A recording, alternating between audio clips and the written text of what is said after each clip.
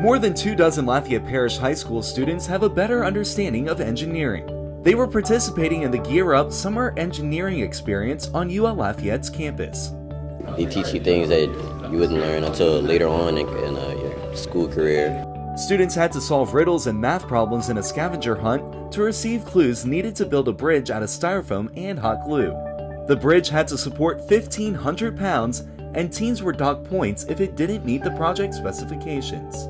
And what we're trying to do is bring it to life and just allow the kids to use this math and see that it truly is a tool that we use to design things in the real world. Corey LaFleur is a senior at Karen Crow High and has participated in Gear Up for several years. It's not at all what people would think that an engineering camp would be like. LaFleur plans to attend UL Lafayette. He says the camp is giving him an advantage over other students. It's a really great experience, I think. You know, that I have a step above other people that want to be engineering majors but don't have this kind of experience. We want these students that have been doing this and have showed us that they're good students to come here for school, and it gives us a chance to show off the campus. A chance to show off the campus and impact students' futures. I'm Chris Welty reporting for the University of Louisiana at Lafayette.